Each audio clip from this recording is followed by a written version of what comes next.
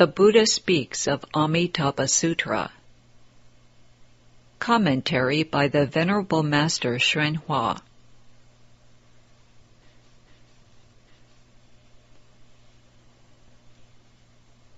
According to the instructions of the Tiantai school, sutras are outlined according to fivefold profound meanings: explaining the name, describing the substance, clarifying the principle, discussing the function, and determining the teaching mark. The fivefold meanings are called fivefold because they unfold layer after layer. The first is explaining the name. Only when you know the sutra's name can you begin to understand its principles. Just as when you meet a person, you first learn his name. So it is with sutras, for each has its own particular name. The titles of all Buddhist sutras may be divided into two parts: the common title and the special title. The special title of this sutra is "The Buddha Speaks of Amitabha," and the word sutra is the common title, as all discourses spoken by the Buddha are called sutras. Although 5 kinds of beings may speak sutras: 1. The Buddhas. 2. The Buddha's disciples. 3. Gods. 4. Immortals. And 5. Transformation beings.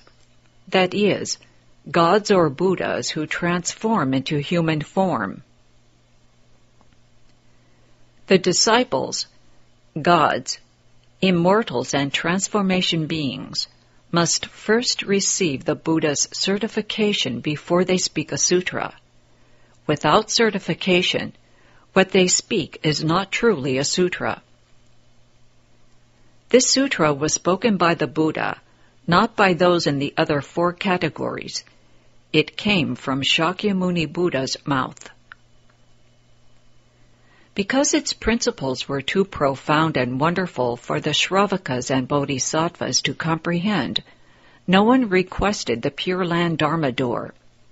Nonetheless, it had to be revealed, and so the Buddha spontaneously spoke this very important sutra, doubly important because it will be the last to disappear in the Dharma-ending age. In the future, the Buddha Dharma will become extinct. Demon kings most fear the Shurangama mantra, and so the Shurangama Sutra will be the first to disappear. For without the sutra, no one will be able to recite the mantra. Then, one by one, the other sutras will disappear. We now have the black words on the text on white paper, but in the future, when the Buddha Dharma is on the verge of extinction, the words will disappear from the page as all the sutras vanish. The last to go will be the Amitabha Sutra. It will remain in the world an additional 100 years and ferry limitless living beings across the sea of suffering to the other shore, which is nirvana. When the Amitabha Sutra has been forgotten, only the great phrase, Namo Amitabha Buddha, will remain among mankind and save limitless beings. Next, the word Namo, which is Sanskrit and means homage to, will be lost, and only Amitabha Buddha will remain for another 100 years, rescuing living beings. After that, the Buddha Dharma will completely disappear from the world. Because this sutra will be the last to disappear, it is extremely important. Who is the Buddha? The Buddha is the greatly enlightened one.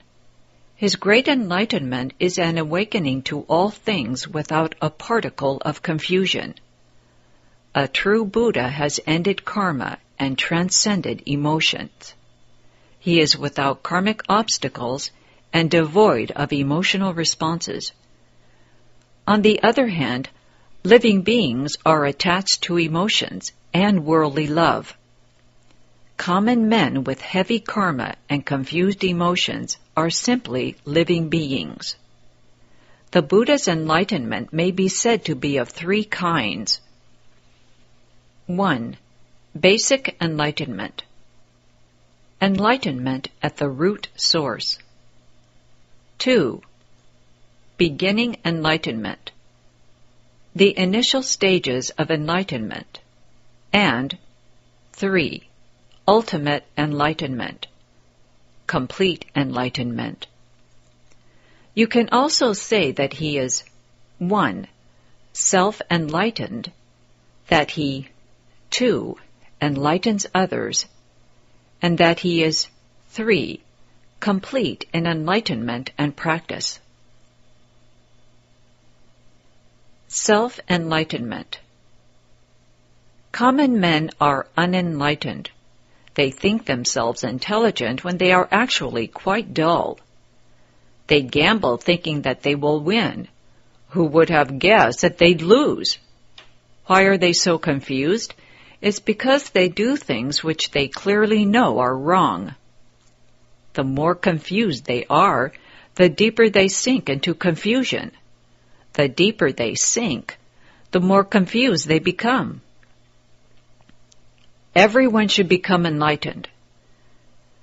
The Buddha is a part of all living beings and is one of them himself, but because he is enlightened instead of confused, he is said to be self-enlightened and not like common men. Shravakas, the disciples of the small vehicle, are independents.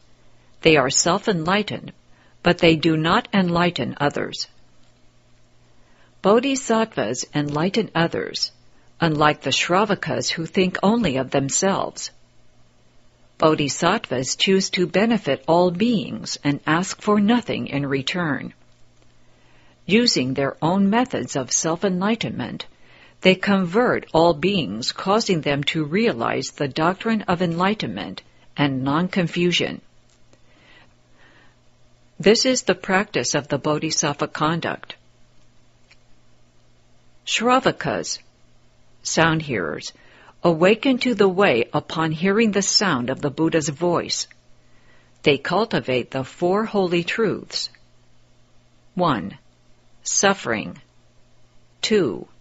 Origination. 3. Extinction. And 4. The way. They also cultivate the 12 causes and conditions. 1.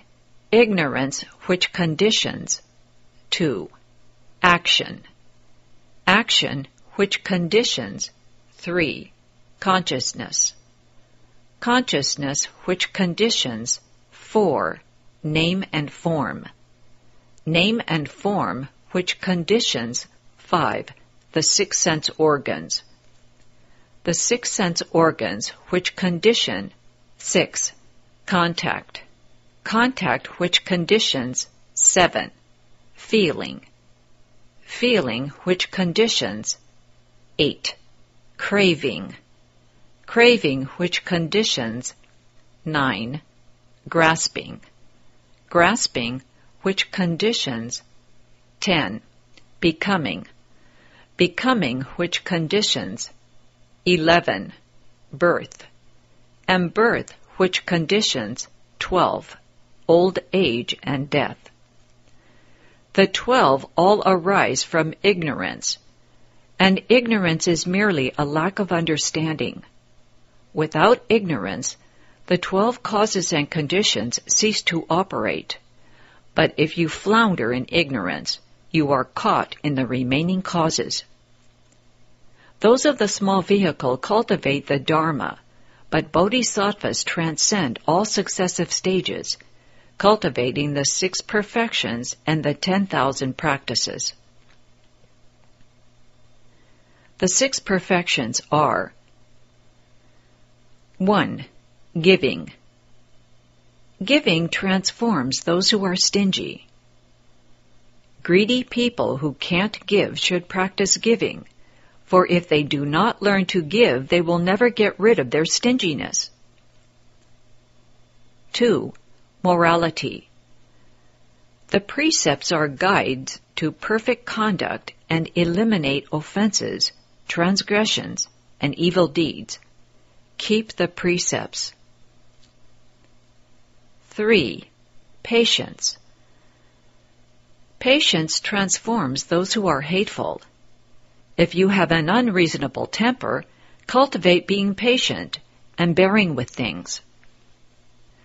Don't be an Ashura, a fighter who gets angry all day and is not on speaking terms with anyone unless it's to speak while glaring with fierce, angry eyes. Be patient instead. 4. Vigor. Vigor transforms those who are lazy. If you are lazy, learn to be vigorous. 5. Dhyana meditation. Dhyana meditation transforms those who are scattered and confused. 6. Wisdom. Prajna wisdom transforms those who are stupid. The bright light of wisdom disperses the darkness of stupidity. Bodhisattvas cultivate the 6 perfections and the 10,000 practices. Self-enlightened, they enlighten others, and are therefore unlike those of the small vehicle. Complete enlightenment. This is wonderful enlightenment, the enlightenment of the Buddha. The Buddha perfects self-enlightenment and the enlightenment of others, and when his enlightenment and practice are complete, he has realized Buddhahood. You keep talking about the Buddha, you say, but I still don't know who the Buddha is. You don't know? I will tell you. You are the Buddha.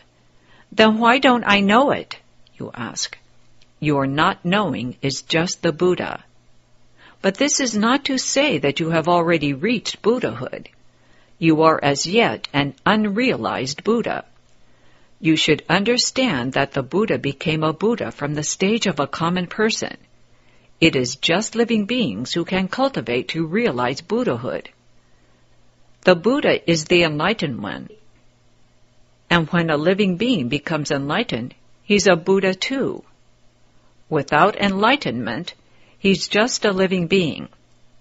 This is a general explanation of the word Buddha.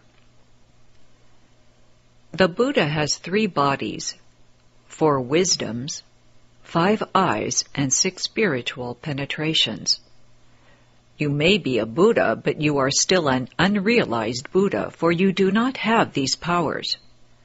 The Buddha cultivated from the stage of a common person to Buddhahood and has all the attributes of Buddhahood. Some who haven't become Buddhas claim to be Buddhas. This is the height of stupidity. Claiming to be what they are not, they cheat themselves and cheat others. Isn't this to be a greatly stupid one? Everyone can become a Buddha, but cultivation is necessary. If one has the 3 bodies and the 4 wisdoms, one may call oneself a Buddha. If one has just the 5 eyes or a bit of spiritual penetrations, one may not. The 3 bodies are 1. The Dharma body, 2. The reward body, 3. The transformation body. The 4 wisdoms are 1. The great perfect mirror wisdom, 2. The wonderful observing wisdom, 3. The wisdom of accomplishing what is done, and 4. The equality wisdom. The 6 spiritual penetrations are 1. The heavenly eye. The heavenly eye can see the gods and watch all their activities. 2. The heavenly ear. The heavenly ear can hear the speech and sounds of the gods. 3. The knowledge of others' thoughts.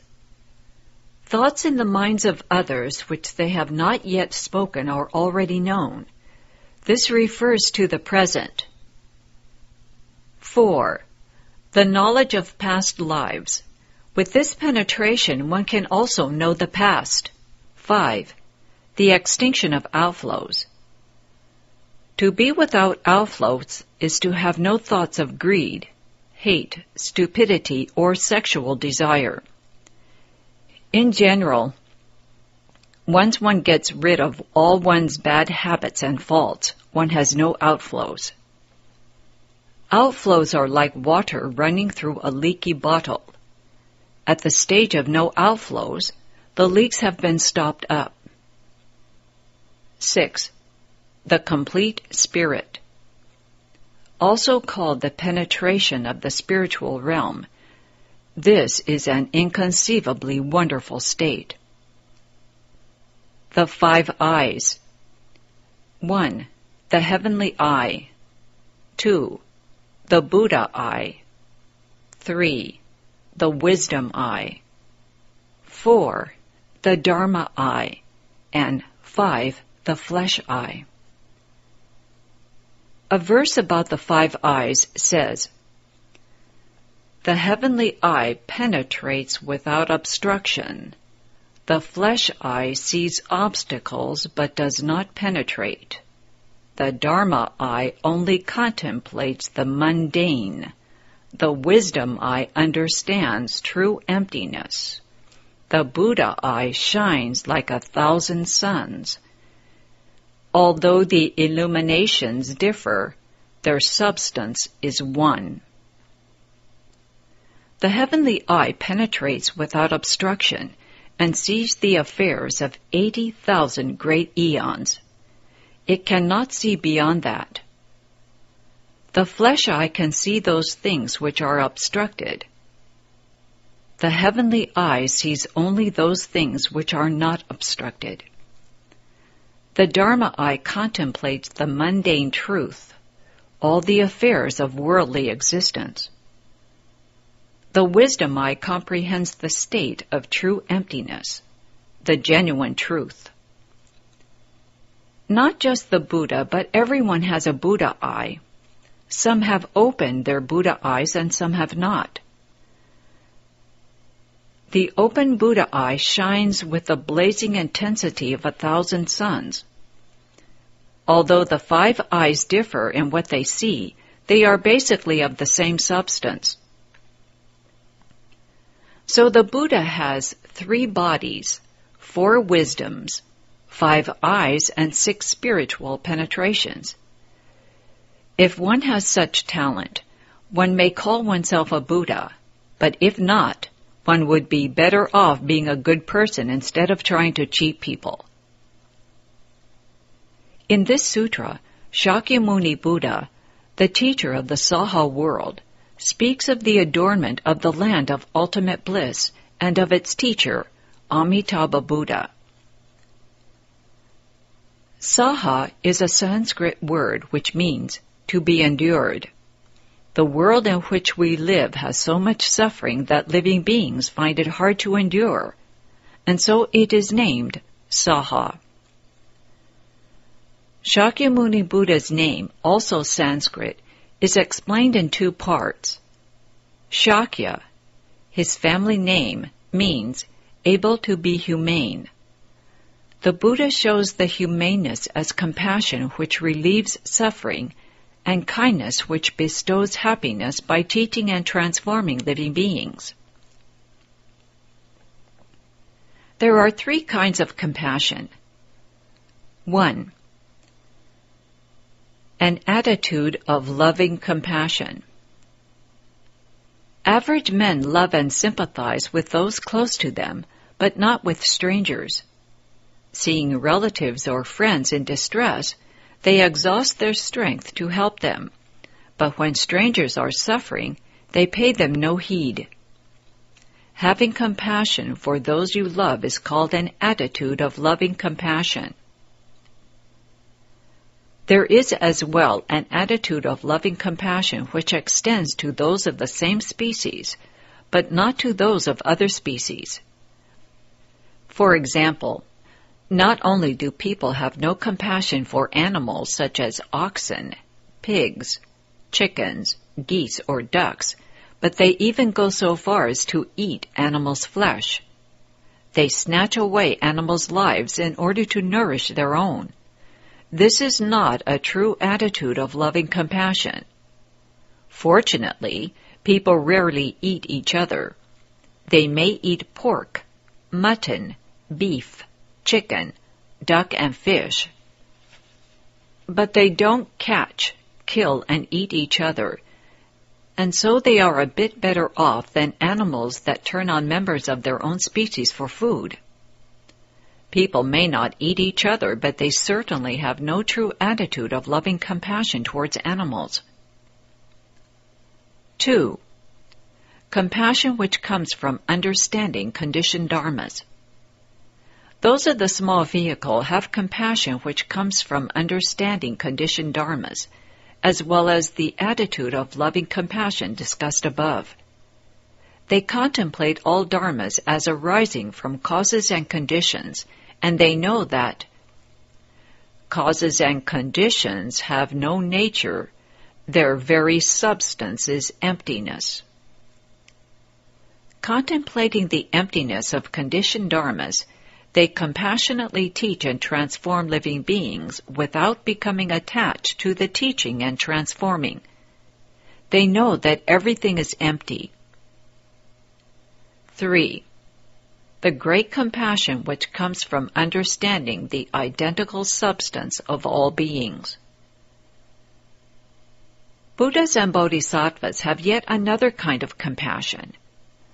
The Buddha's Dharma body pervades all places, and so the Buddhas and Bodhisattvas are of one substance with all beings. The Buddha's heart and nature are all pervasive, and all beings are contained within it. We are living beings within the Buddha's heart, and he is the Buddha within our hearts. Our hearts and the Buddha's are the same, everywhere throughout the 10 directions, north, east, south, west, the directions in between, above and below.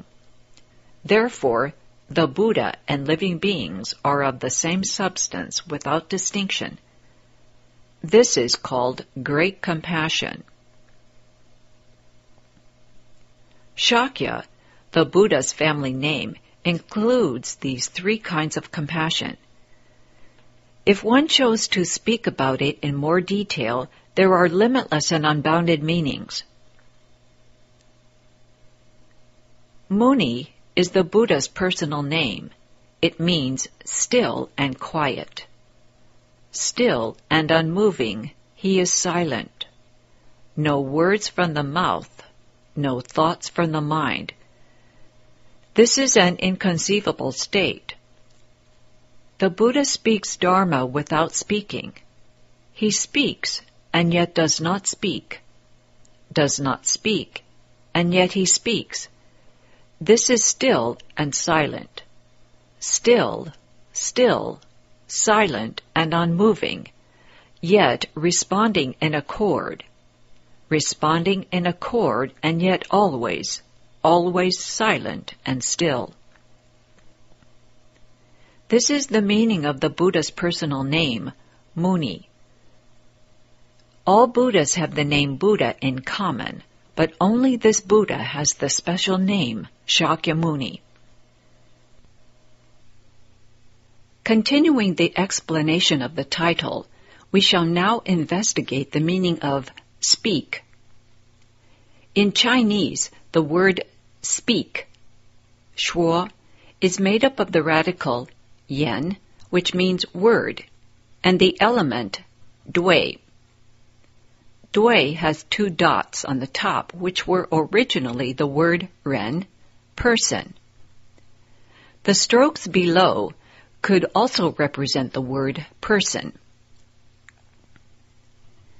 The words of one man's mouth said to another man, make up the word speak.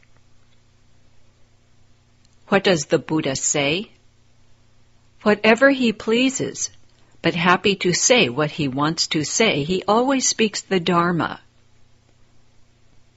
Having already become Buddhas, Shakyamuni Buddha and the Buddhas of the 10 directions are called already enlightened ones, as they have already understood and awakened from their dreams.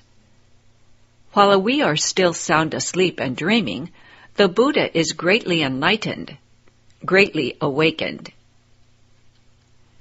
With his Buddha wisdom, there is nothing he does not know.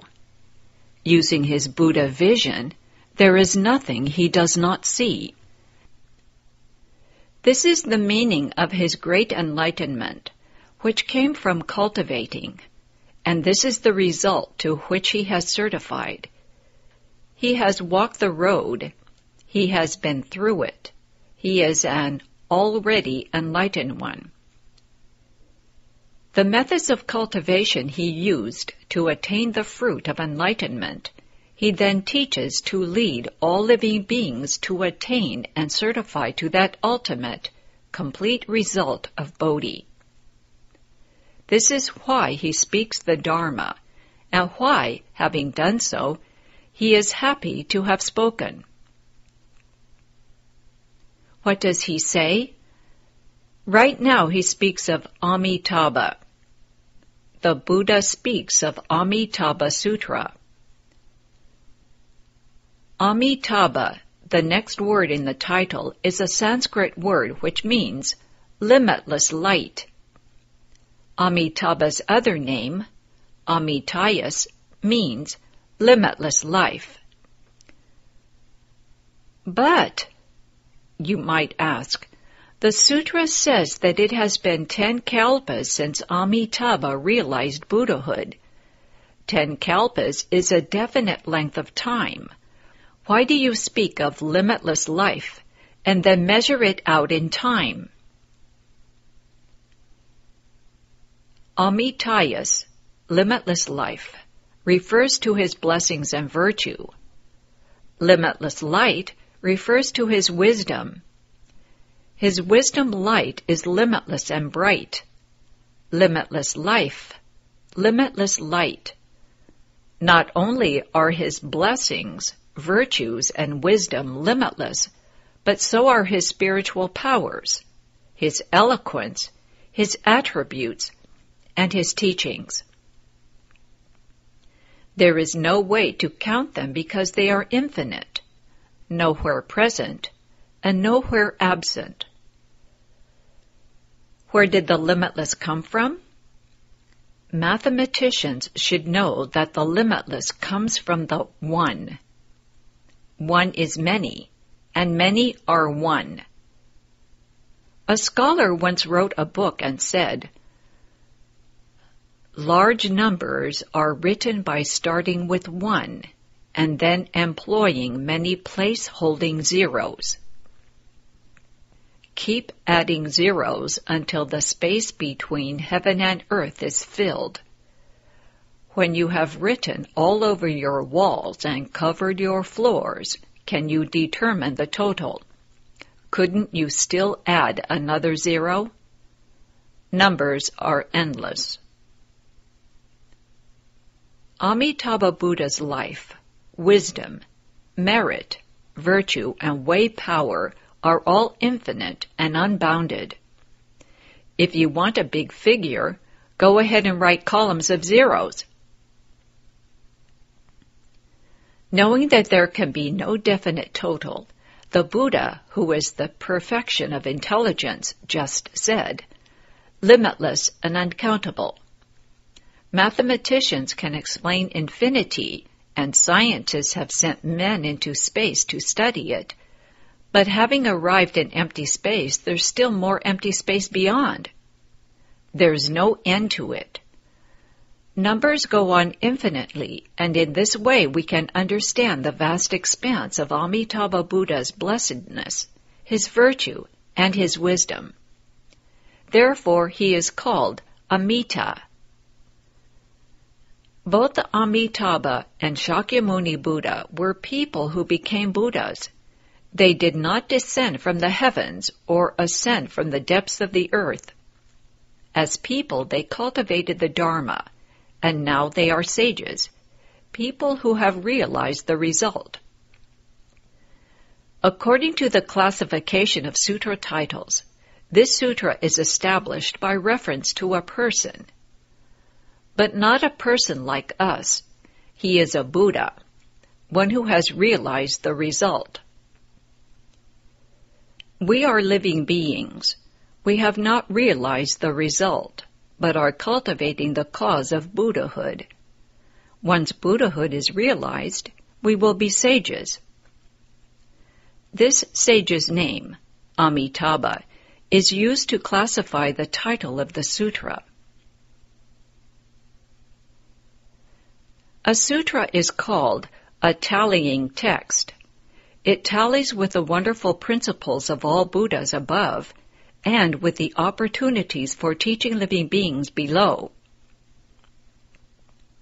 Each time I explain a sutra, I add more meanings to the word. If I told you all of the meanings at once, you would never remember them. Or if you did, the next time I spoke about it, you would say, "I know all about it. A sutra strings together, attracts, is permanent, and is a method." The master is certainly repetitious. So I explain the term sutra bit by bit.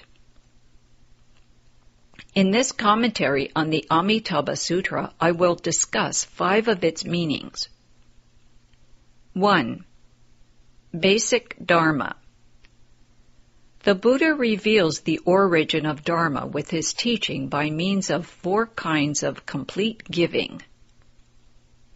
A. Mundane complete giving, using ordinary methods of expression. B. Curative complete giving, curing each living being of his particular problem. C. Complete giving that is for everyone, teaching for the sake of all living beings. D. The complete giving of the primary meaning, giving the highest principle to all beings. Ultimately, the Dharma cannot be spoken because there is no Dharma to speak, but by practicing the 4 kinds of complete giving, the Buddha reveals it. Thus the word sutra has the meaning of basic Dharma. 2. Subtle Dharma. Unless the profound and wonderful doctrines are elucidated in the sutras, no one can know of them. 3. Bubbling spring. Principles flow from sutras like gushing water from artesian wells.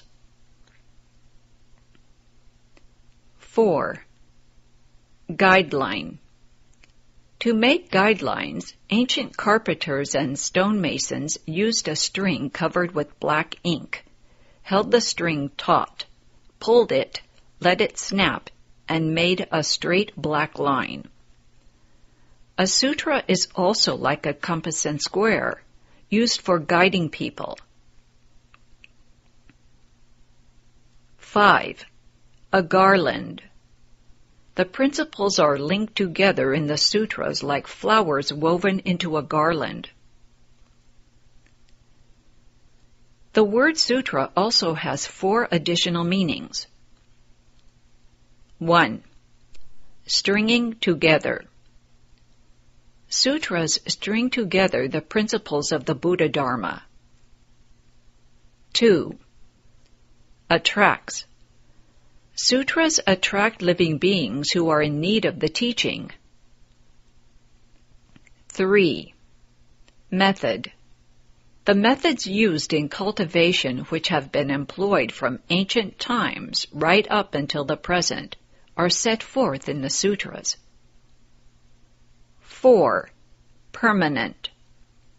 Sutras are permanent and unchanging, Not one word can be left out or added to them, and heavenly demons and non-Buddhist religions cannot harm them. The word sutra also means a path.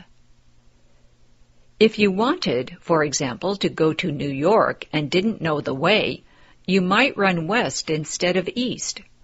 You could run all your life, but you would never get to New York. Cultivating is also like this.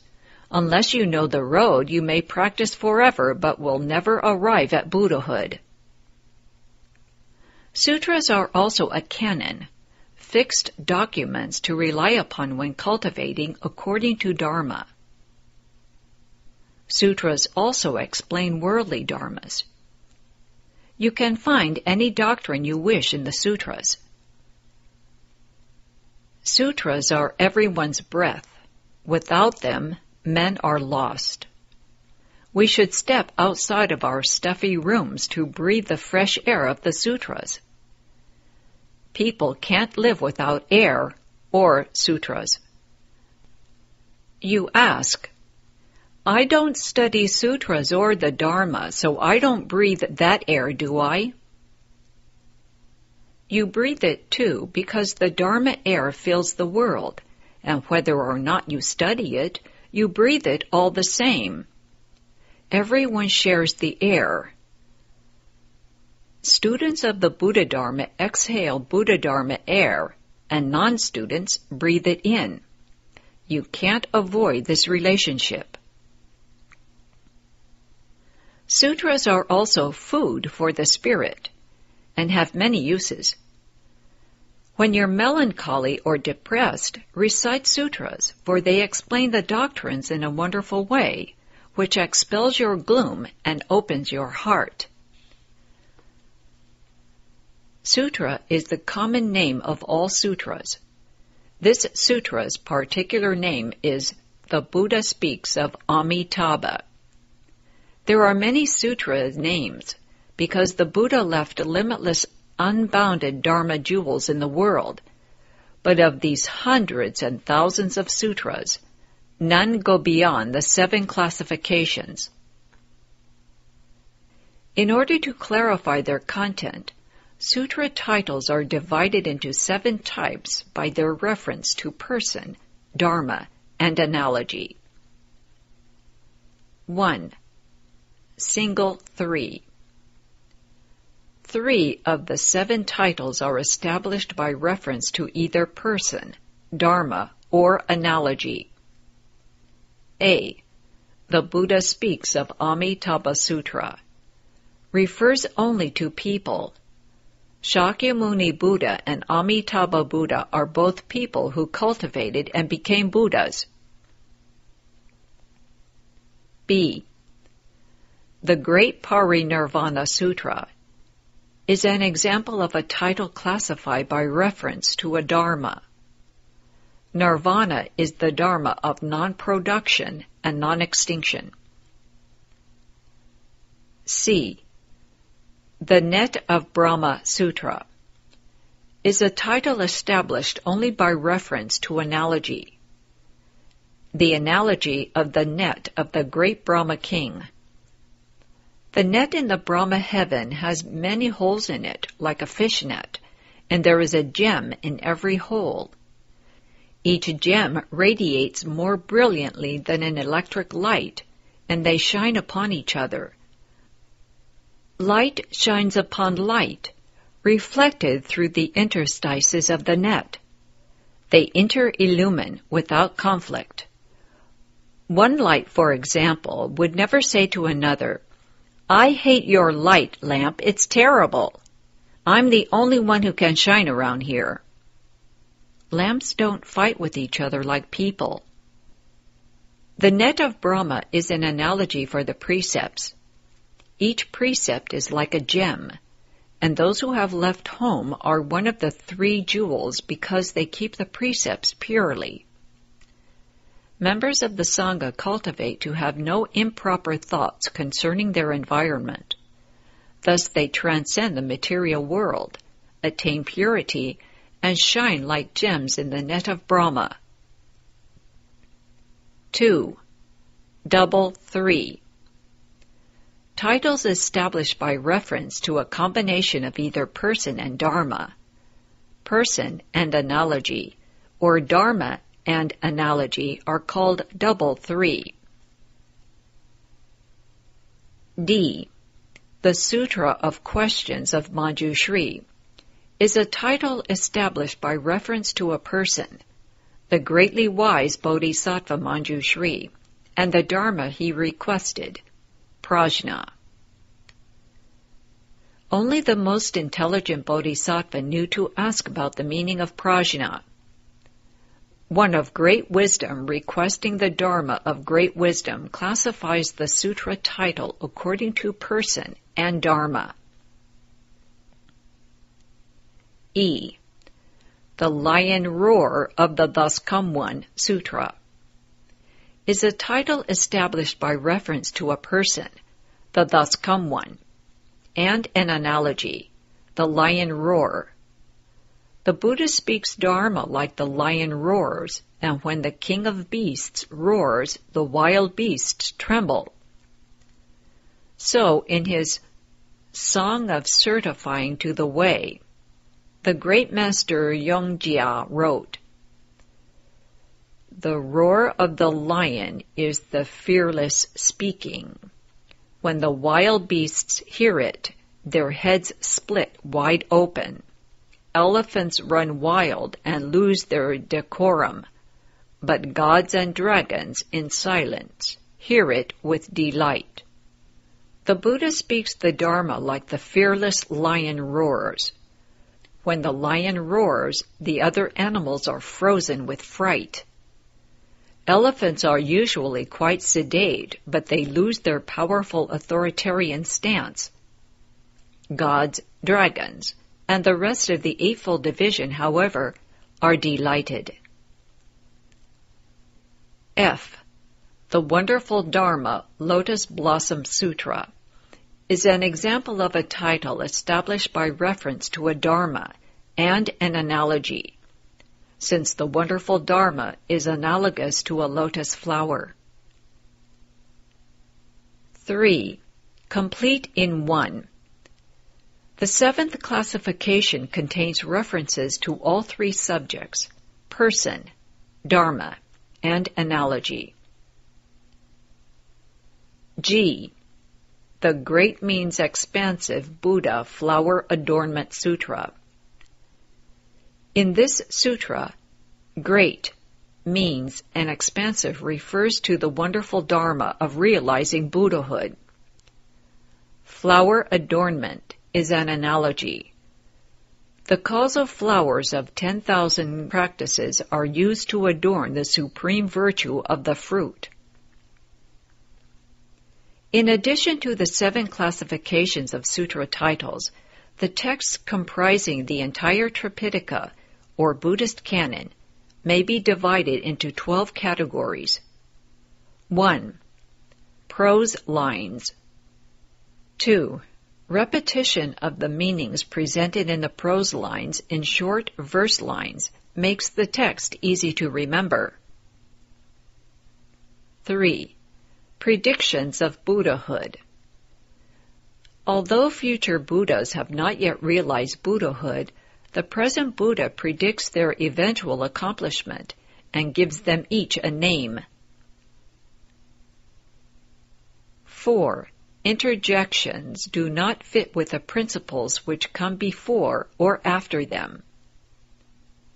They arise alone, like the short verses in the Vajra, Diamond Sutra. 5. The Buddha speaks of Amitabha Sutra, belongs to the category of sutras spoken without request. The Sound-Hearer disciples were not ready to understand the doctrines of the Pure Land Dharma Door, and the Bodhisattvas hadn't conceived of this method or heard of Amitabha's vow to save all beings. Everyone said that reciting the Buddha's name was an old woman's pastime, and that those with wisdom did not need to study it. This is a serious mistake, because unless you recite the Buddha's name, you continue to have useless, scattered, lustful, desire-ridden thoughts. Reciting the Buddha's name gets rid of discursive thought. One who recites the name all day long will have no discursive thought. The absence of such thought is wonderful. The wonderful Dharma purges us of greed, hate, and stupidity. When I was 17, I wrote a verse. The king of all dharmas is the one word, Amitabha. The 5 periods and the 8 teachings are all contained within it. One who single-mindedly remembers and recites his name will enter into the still and bright and unmoving field. Reciting the Buddha's name is much better than all of your crazy ideas. This sutra describes the practices leading to the Buddha's Pure Land. Bodhisattvas didn't ask for this Dharma because they simply did not understand the subtle advantages of reciting the Buddha's name. Since no one asked for this wonderful Dharma, Shakyamuni Buddha spoke without request. 6. Causes and conditions are also spoken by the Buddhas. 7. Analogies. 8. Past events discuss the events in the lives of the Buddha's disciples. 9. Past lives discuss the events in the past lives of the Buddha. 10. Universal writings explain principle in an especially expansive way. 11. New sutras are those which have never been spoken before. 12. Commentaries. The essential message of this sutra teaches us to recite the name Namo Amitabha Buddha. Amitabha Buddha has a great affinity with living beings of the Saha world. Before realizing Buddhahood, he made 48 vows, and each one involved taking living beings to Buddhahood. At that time, he was a bhikshu named Dharma Treasury. He said, "When I realize Buddhahood, I vow that living beings who recite my name will also realize Buddhahood. Otherwise, I won't either." This is similar to the vow made by Avalokiteshvara Bodhisattva in the Great Compassion Heart Dharani Sutra. If anyone who recites the spiritual mantra does not obtain whatever he seeks, then this cannot be the Great Compassion Dharani. By the power of his vows, Amitabha Buddha leads all beings to rebirth in his country where they realize Buddhahood. This power attracts living beings to the land of ultimate bliss, just as a magnet attracts iron filings. If living beings do not attain enlightenment, he himself won't realize Buddhahood. Therefore, all who recite his name can realize Buddhahood. The Dharma door of reciting the Buddha's name receives those of all 3 faculties and accepts both the intelligent and the stupid. People with wisdom have superior faculties. Ordinary people have average faculties, and stupid people have inferior faculties. But whether one is intelligent, average, or stupid, if one recites the Buddha's name, one will definitely be born transformationally from a lotus in the land of ultimate bliss. One will not pass through the womb, but will enter a lotus flower, live in it for a while, and then realize Buddhahood. Whether you are stupid or wise, you can realize Buddhahood. You say, "I don't believe you can realize Buddhahood simply by reciting the Buddha's name. It's too easy. It's like borrowing Amitabha's power to realize Buddhahood. You should not disbelieve this because a long time ago, Amitabha signed an agreement with us which said, "After I realize Buddhahood, you can recite my name and do so as well." Since we signed our names, if we recite, we are sure to become Buddhas. Furthermore, reciting the Buddha's name establishes a firm foundation and plants good roots. For example, there was once an old man who wanted to leave home. Although he was about 70 or 80 years old, couldn't get around well, and was aware of his impending death, he thought he could easily leave home and be a high master of Buddhism. When he arrived at the garden of the benefactor of orphans and the solitary, he found that Shakyamuni Buddha had gone out to receive offerings. His disciples, the Arhats, opened their heavenly eyes and took a look at this man's past causes. Seeing that he hadn't done a single good deed in the past 80,000 great eons, they told him that he couldn't leave home. When he heard this, the old man's heart turned cold and he ran, thinking, "If I can't leave home, I'll kill myself." Just as he was about to throw himself into the ocean, Shakyamuni Buddha caught him and said, "What are you doing?" "I wanted to leave home," cried the man, "but the Buddha wasn't at the garden, and the great bhikshus told me that I couldn't because I have no good roots. My life is meaningless. I'm too old to work, and no one takes care of me. I might as well be dead." Shakyamuni Buddha said, "Don't throw yourself into the ocean. I'll accept you." "You will?" said the man. "Who are you? Do you have the authority?" Shakyamuni Buddha said, "I am the Buddha, and those bhikshus are my disciples. None of them will object." The old man wiped his eyes and blew his nose. "There's hope for me," he said. The old man's head was shaved. He became a monk and immediately certified to the first stage of arhatship. Why?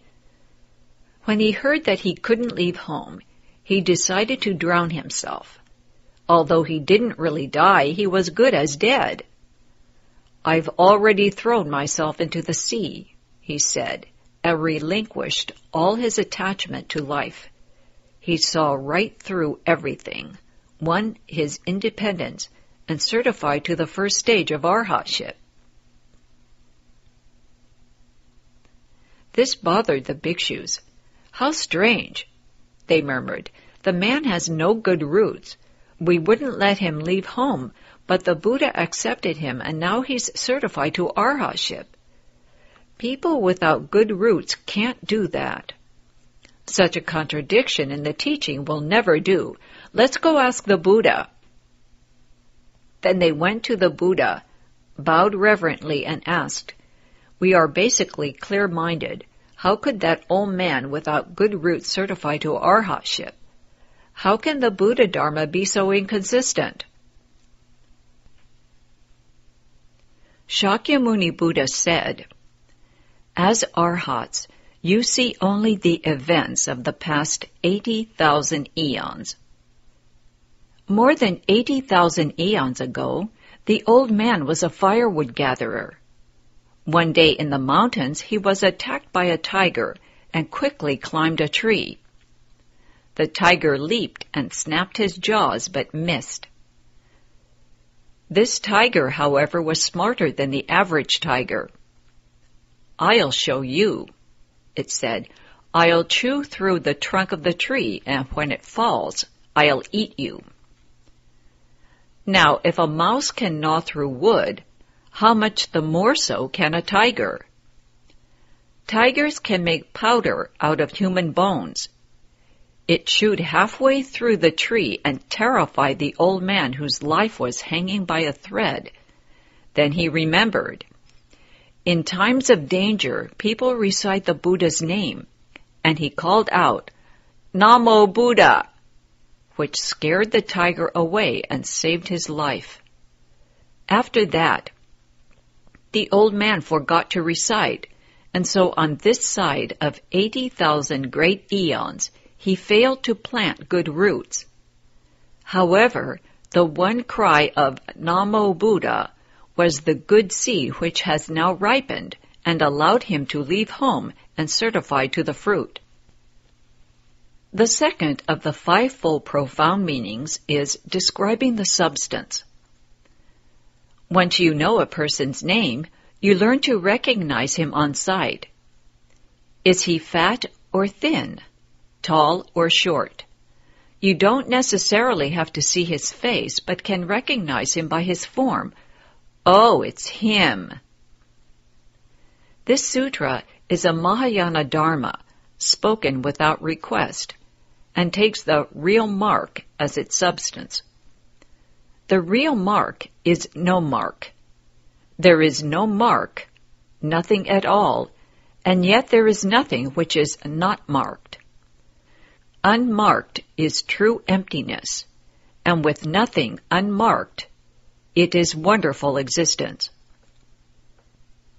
All marks are the real mark. The real mark is unmarked, with nothing unmarked. It is without marks, and also without any non-marks. It is neither without marks, nor is it marked by no marks. While in the midst of marks, one should not hold on to marks, for they are not the real mark. True suchness, the one true Dharma realm, the thus come one's store nature, all are different names for the real mark. Unless you understand the sutra's doctrine and objective, you will not understand its principles. So now we will examine the one by means of the other. It is just like knowing a person's name and then discovering his occupation. The principles of this sutra are faith, vows, and practice holding the Buddha's name.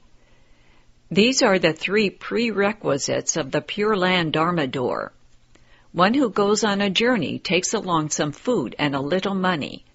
One who wishes to go to the land of ultimate bliss needs faith, vows, and the practice of holding the Buddha's name.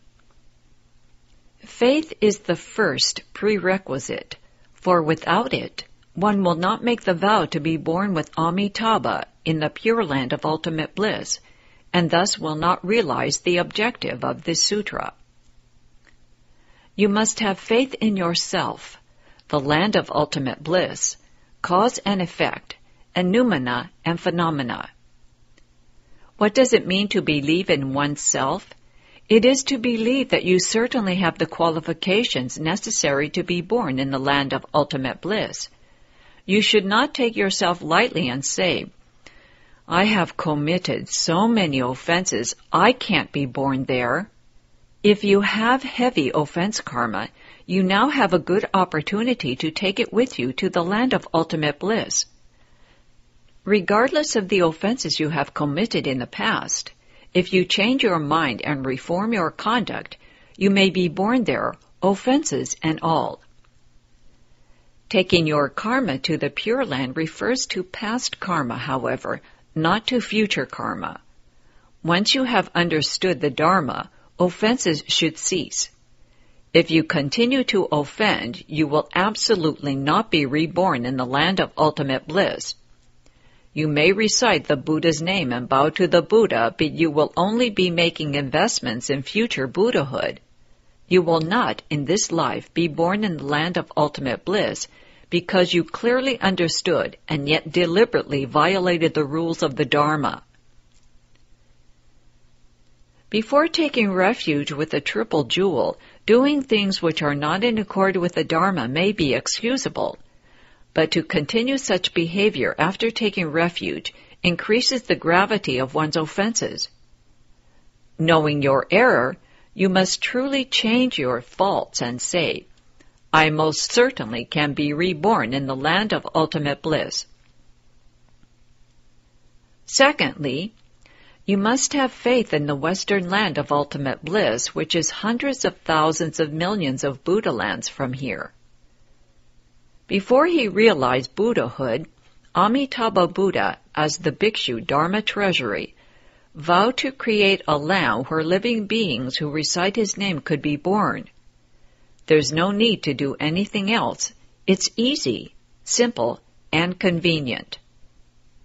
It doesn't cost a thing, and yet this Dharma door is the highest and most supreme, for if you just recite Namo Amitabha Buddha, you will be born in the land of ultimate bliss. It is also necessary to believe in cause and effect, to believe that in the past you have planted good roots which have caused you to encounter this Dharma door of faith, vows, and holding the Buddha's name. Without good roots, no one can encounter this or any other Dharma door.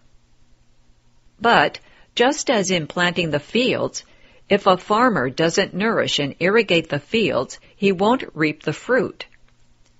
So believe that in the past you have planted the causes of Bodhi, which in the future will bear the fruit of Bodhi if you just nourish the root. You may think, you tell me to believe in cause and effect and to believe that I have good roots, but frankly, I don't think I do.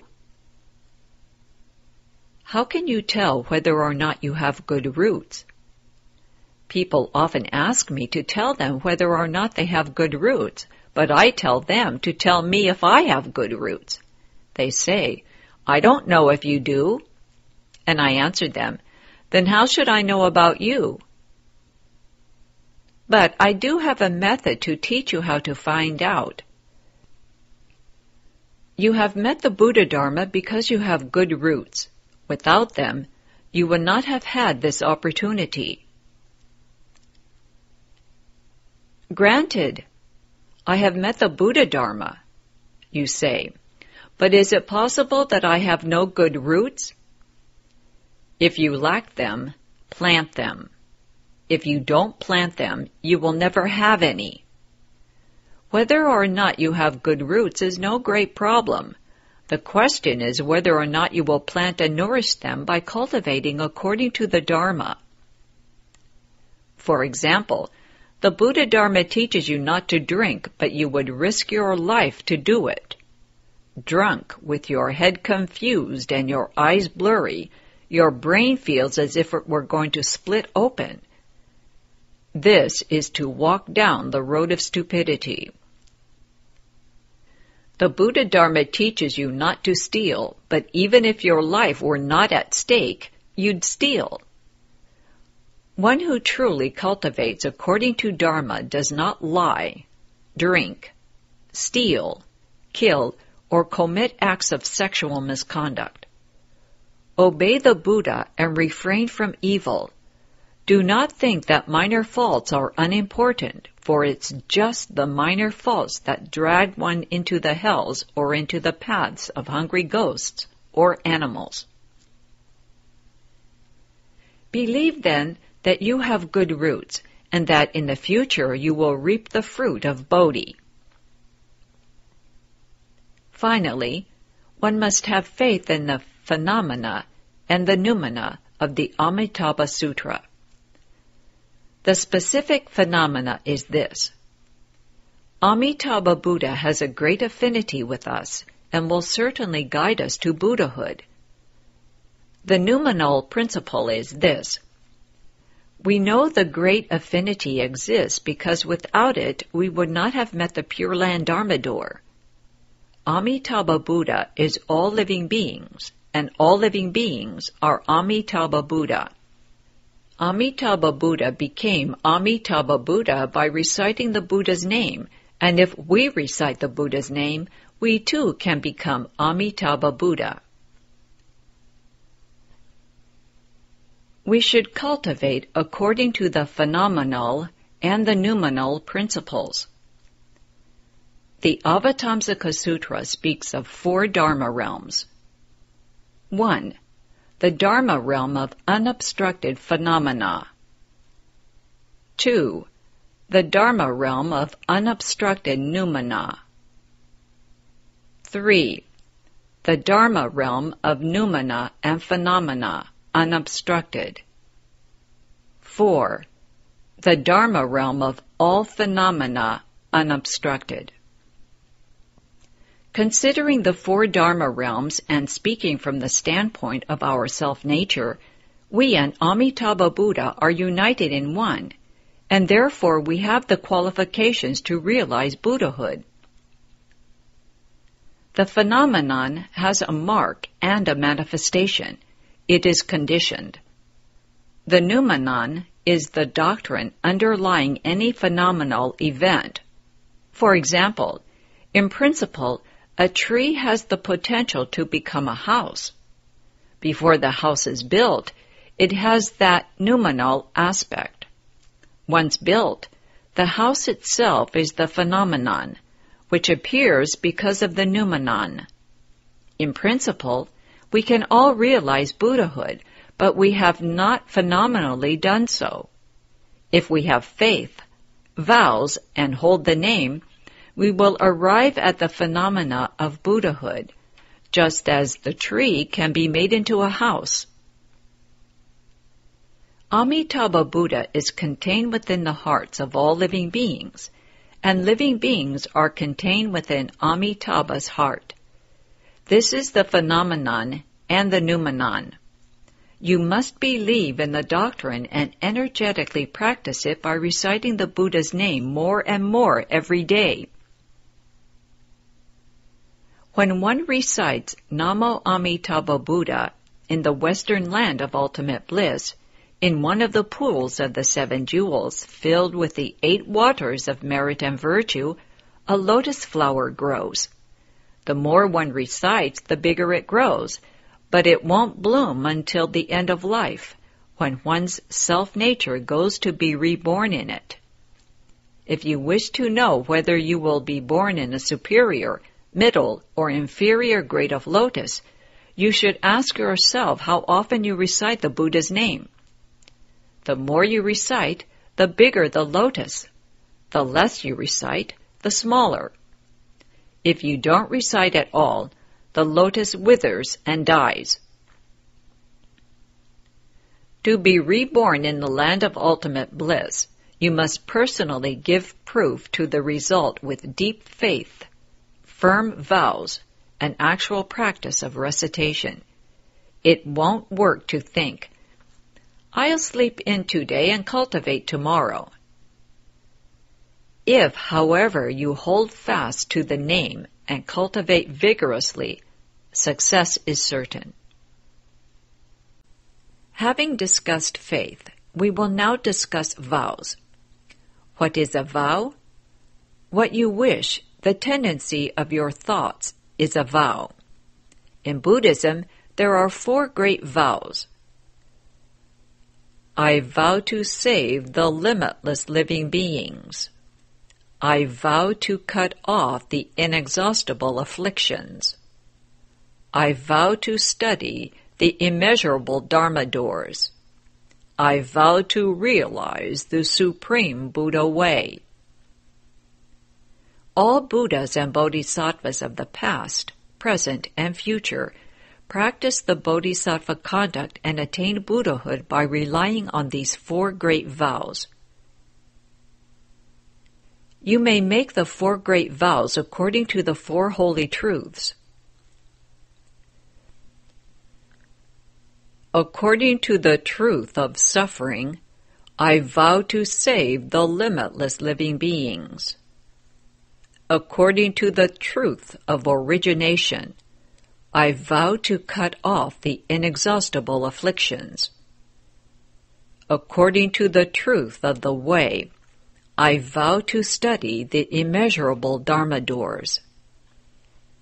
According to the truth of extinction, I vow to realize the Supreme Buddha way.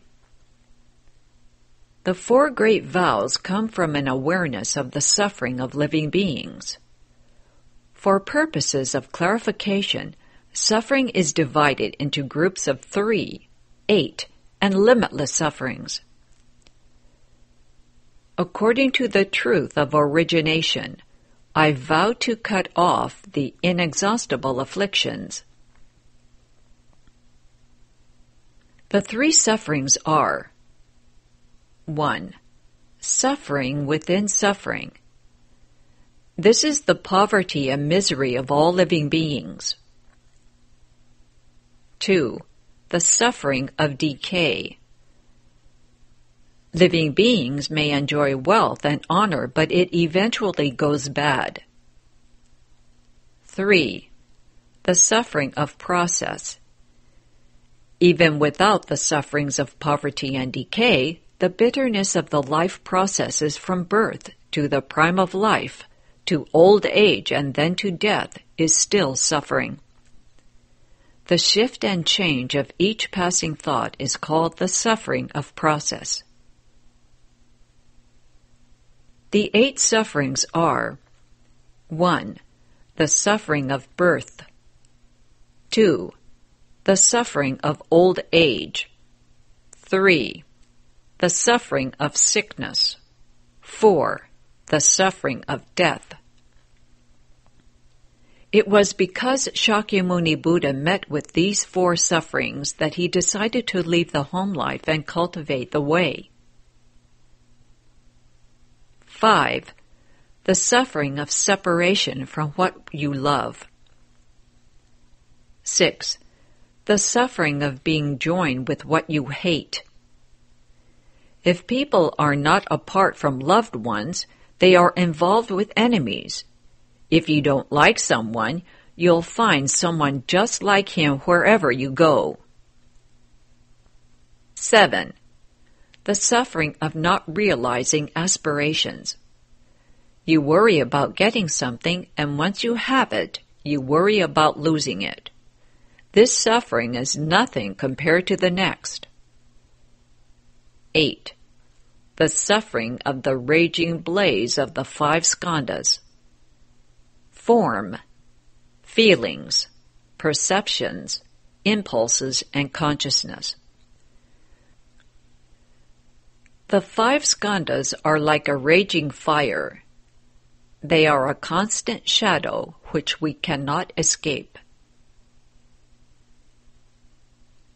According to the truth of suffering, I vow to save the limitless living beings.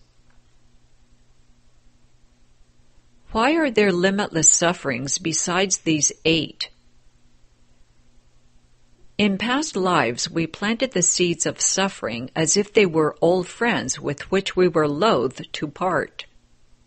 Having established causes and conditions for suffering in the past, in the present, we reap a bitter fruit. From causes made in lives gone by comes your present life. Results you'll get in lives to come arise from this life's deeds. Plant good causes, reap good results. Plant bad causes, reap bad results. You fear the results. Oh, I'm suffering so bitterly, you say. But you suffer because previously you planted the causes of suffering. Living beings fear the results, not the causes from which they come. But bodhisattvas fear the causes, not the result. Bodhisattvas are extremely careful not to plant the causes of suffering, and so they do not reap the harvest of suffering. They endure their past suffering gladly. So bodhisattvas too must sometimes suffer, but they do so willingly, knowing that enduring suffering ends suffering. Enjoying blessings destroys blessings. Living beings, on the other hand, are not afraid to plant the causes of suffering. Good causes, bad causes, it doesn't matter. They say, I'll do it anyway, it's not important. But when the results come, oh, I can't stand it. They moan, how could this happen to me? such bitterness! If you fear suffering, you should not plant the causes of suffering, for if you do, you will certainly reap its bitter fruit. Born in the land of ultimate bliss, one endures no suffering, but enjoys every bliss. None of the 3 sufferings, 8 sufferings, or the limitless sufferings are found there at all. The people are pure and free of greed, hatred, and stupidity. Without the 3 poisons, there are no evil paths of rebirth, because the evil paths are but manifestations of the poisons. The Buddha saved living beings, but in reality there is not a single living being that he saves. He resolves to lead everyone to understand the Buddha Dharma in order to leave suffering, attain bliss, and wake up. But when you take beings across, do not become attached to the mark of taking beings across. Take living beings across, but be apart from marks. Leave marks, yet take beings across. Do not attach to some mark or sign of what you do and say, "Let's see, I've saved 3, 4, 6, 7, at least 10 living beings." If you keep count, you've still got attachments. Save, yet do not save. Do not save, yet save. This is true crossing over. You must save the living beings within your own self-nature as well as those outside. There are 84,000 living beings in your self-nature. Teach them to cultivate, realize Buddhahood, and enter nirvana. If you decide to save living beings, you will encounter afflictions. If you don't save them, you will also have afflictions. Either way, you will have afflictions because there are 84,000 kinds of afflictions. There are 3 delusions. 1. Delusions of views and thought. 2. Delusions like dust and sand. 3. Delusions of ignorance. Living beings have all 3 types of delusions. Those of the small vehicle have cut off the delusions of views and thought, but retain the delusions like dust and sand and the delusions of ignorance. Bodhisattvas have cut off the delusions of views and thought and the delusions like dust and sand, but they still have delusions of ignorance. Even bodhisattvas at the stage of equal enlightenment, who are just about to realize Buddhahood, still have one particle of production mark, ignorance, as fine as a hair, which they have not yet destroyed. Once this particle is destroyed, they attain the wonderful enlightenment of Buddhahood. The delusions of views refers to greed and love for externals. Because external objects are not viewed as empty, they are recognized as real. Clothing, food, and sleep seem very real. It's true, you say, I'm all alone. I have no friends or relatives. This confused state is the delusion of views. Not understanding what you see, you are greedy for comfort and good things. I love this, and I love that, you say, and your endless love keeps you dissatisfied and greedy for externals. This is the delusion of views. The delusion of thought consists in being confused about principles and giving rise to discrimination. I don't know what's going on here, someone says. Is the Dharma Master right? If I do what he says, what's in it for me? You constantly calculate about personal advantage, and if there's nothing in it for you, you don't want to do it. You can't see more than 3 inches beyond your face. Anything 4 inches away you cannot see. Thought delusions are unclear, muddled thoughts, taking what is wrong as right and what is right as wrong. I just said that people with view delusions think clothing, food, and sleep are real. Someone may ask if they are false, and if so, then what is true? These things are all necessities, but if you attach no importance to them, you are relaxed and free. Whenever there is attachment, there is pain. If you take it all as unreal, there will be no greed or love, and you will see that your former greed and love were nothing but confused actions in a dream. You should think of them in this way. Put everything down. Let it all go. If you can't put it down, you're attached and nothing goes right. There are 88 parts to the delusion of views, and 81 parts to the delusion of thought. When the delusion of views is destroyed, you certify to the first fruit of arhatship. If not, there is no certification. Do you have greed and love for externals? Are you greedy for good things and repulsed by the bad? Absolutely not, you say. How do you know you are not? If you really didn't love the good and hate the bad, you wouldn't know it. If you say, I know for certain that I have no greed or love, then your greed and love is greater than anyone else's. Why? Because you know that you have none. If you really had none, you wouldn't know that you didn't. If you say that you have no self, how do you know that you have no self? Knowing that you have no self, you still have your self. If you say that you have no greed or love, you still have a self, and you haven't cut off the 88 parts of the delusion of views, and haven't certified to the first fruit of arhatship.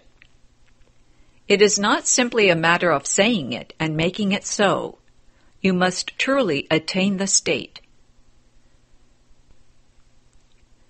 The delusion of views contains the 5 quick servants, and the delusion of thought contains the 5 dull servants. The 5 dull servants are greed, hatred, stupidity, pride, and doubt.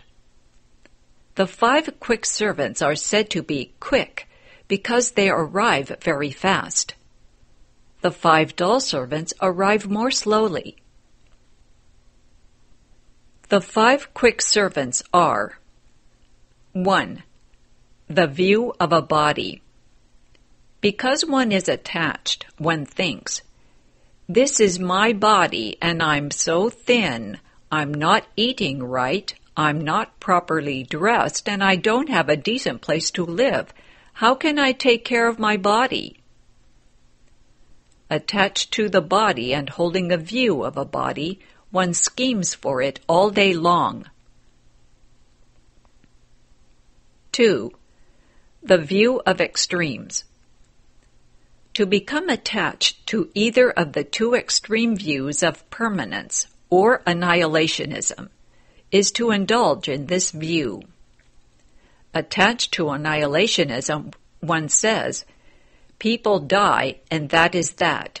Everything returns to emptiness. Attached to permanence, one says, next life I'll be a person again. People are always people, and dogs are always dogs. Cats are always cats. Horses are always horses. Trees are always trees. Grass is always grass. People can't become cats, and cats can't turn into people. People can't turn into animals or ghosts. This is the fixed, eternal, unchanging principle. Permanence. Annihilationism and permanence are extreme views. They are not the middle way. 3. Deviant views. Those with deviant views say that when one does good, there is no good retribution, and when one does evil, there is no evil retribution.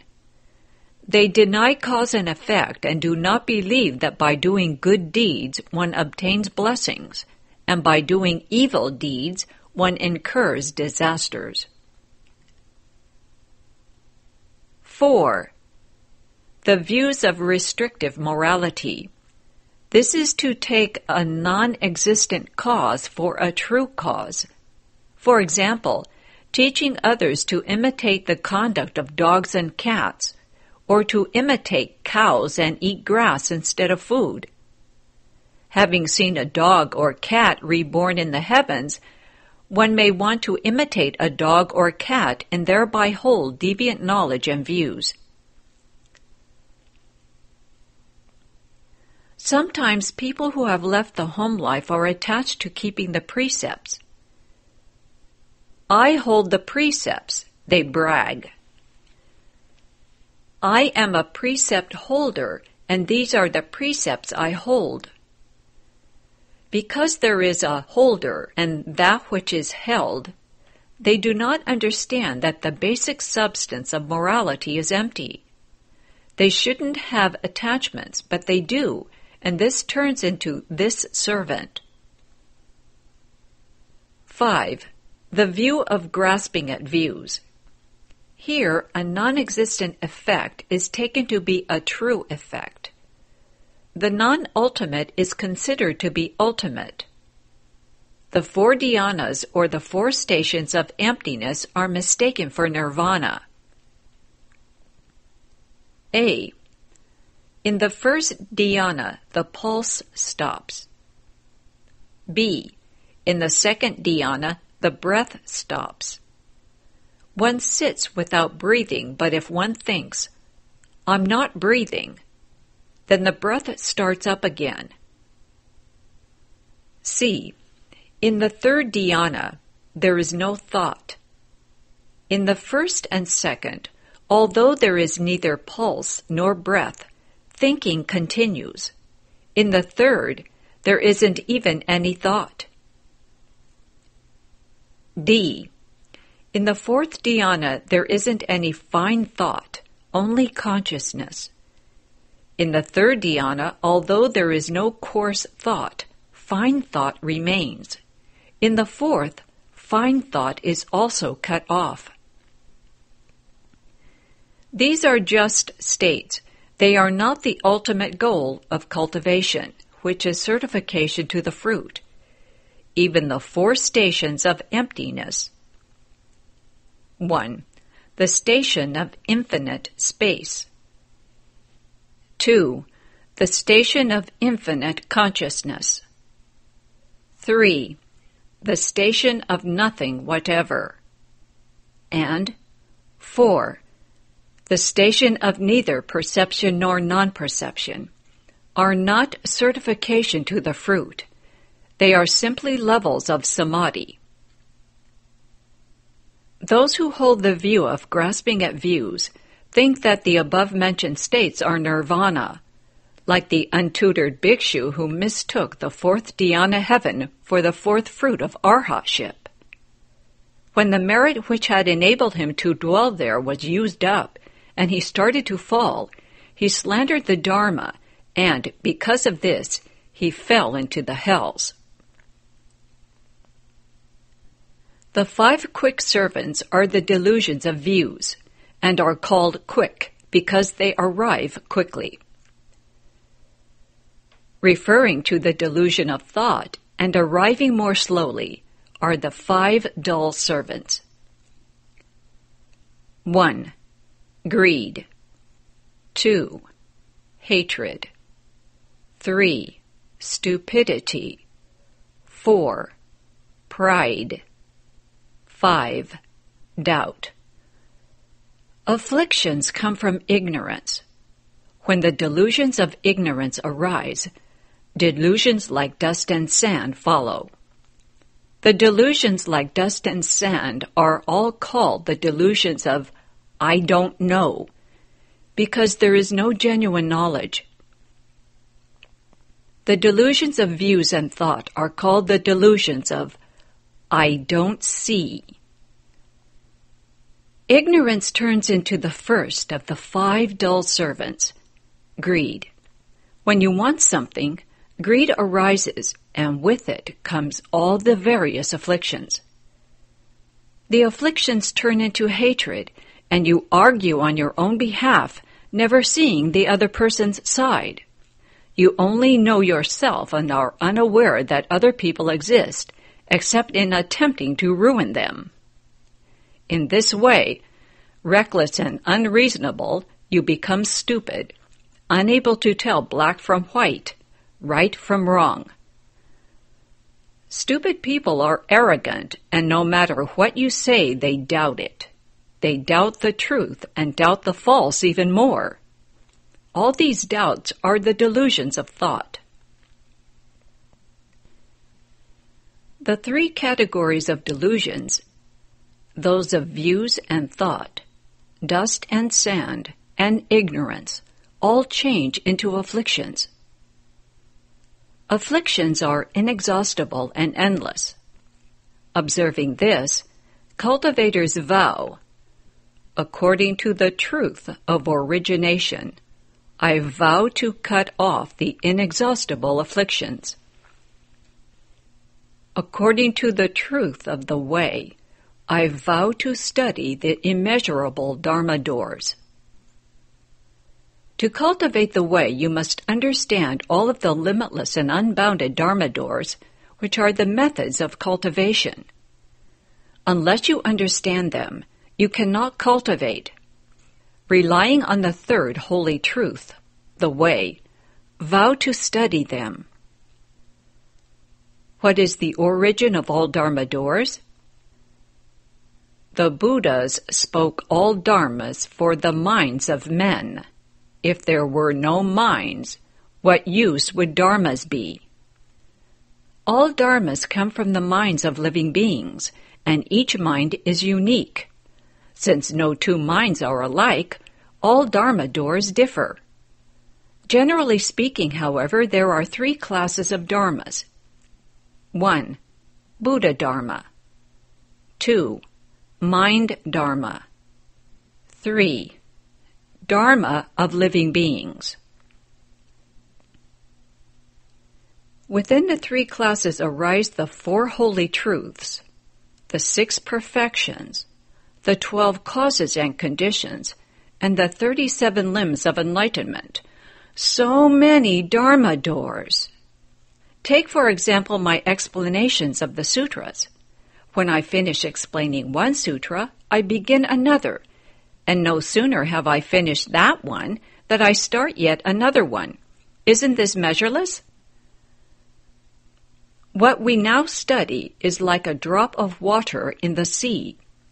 We certainly haven't got the entire ocean. Vow to master the immeasurable Dharma doors. What are the advantages of studying the Buddha Dharma? You ask. It's a lot of trouble, you know. We study the Buddha Dharma because we want to realize Buddhahood. But isn't wanting to realize Buddhahood just another false thought? No, it's not a false thought. Buddhahood was our position to begin with. It is our origin. Consequently, everyone can realize Buddhahood, and we should hurry up and do just that. But how? According to the truth of extinction, I vow to realize the Supreme Buddha way. The truth of extinction is the attainment of nirvana, a realization which carries one beyond production and extinction. If this attainment is your wish, resolve to cultivate the Supreme Buddha way. Don't be skeptical and ask, "Can I really become a Buddha?" Even if you have doubts you can become a Buddha, it will take a little longer, that's all. Without doubts, you can do it right away. All living beings have the Buddha nature, and all can realize Buddhahood. But this does not mean that all beings are Buddhas. To arrive at Buddhahood, you must cultivate, for without cultivation, living beings are just living beings, not Buddhas. In principle, everyone can become a Buddha, but unless you cultivate according to Dharma and rid yourself of greed, hatred, stupidity, pride, and doubt, you won't become a Buddha very fast. This completes the discussion of the 4 vast vows. If you wish to accomplish something, you should first make a vow, then act upon it. In this way, you will naturally attain your aim. This principle is illustrated by the following story. Once, Shakyamuni Buddha and his disciple Maudgalyayana went with a large gathering of followers to another country to convert living beings. When the citizens saw the Buddha, they shut their doors and ignored him. When they saw Maudgalyayana, however, they ran to greet him, and everyone, from the king and ministers to the citizens, all bowed and competed to make offerings to him. The Buddha's disciples thought this most unfair. "World-honored one," they said, "your virtuous conduct is so lofty. Why is it that they do not make offerings to you, but instead compete to make offerings to Maudgalyayana?" "This is because of past affinities," said the Buddha. "I will tell you. Limitless eons ago, Maudgalyayana and I were fellow countrymen. He gathered firewood in the mountains, and I lived in a hut below. A swarm of bees was bothering me, and I decided to smoke them out. But Maudgalyayana refused to help even though they stung him until his hands were swollen and painful. Instead, he made a vow. 'It must be miserable to be a bee,' he thought. 'I vow that when I attain the way, I will take these Ashura-like bees across first thing.' Many lifetimes later, the bees were reborn as the citizens of this country. The queen bee became the king, the drones became the ministers, and the workers became the citizens. Because I didn't like the bees, I now have no affinities with these people, and therefore no one makes offerings to me. But because of his vows, all the citizens revere Maudgalyayana." Considering this, we should certainly make vows to establish affinities in order to benefit living creatures. When the water-clearing pearl is tossed in muddy water, the muddy water becomes clear. When the Buddha's name enters a confused mind, the confused mind attains to the Buddha. This sutra takes faith, vows, and holding the name as its doctrine. Having discussed faith and vows, we shall now discuss holding the name. Reciting the Buddha's name is like throwing a pearl into muddy water so that the muddy water becomes clear. This clear water pearl can purify even the filthiest water. Recitation of the Buddha's name is like this pearl. Who can count the false thoughts which fill our minds and succeed one another endlessly like waves on the sea? When the Buddha's name enters a confused mind, the confused mind becomes the Buddha. Recite the name once, and there is one Buddha in your mind.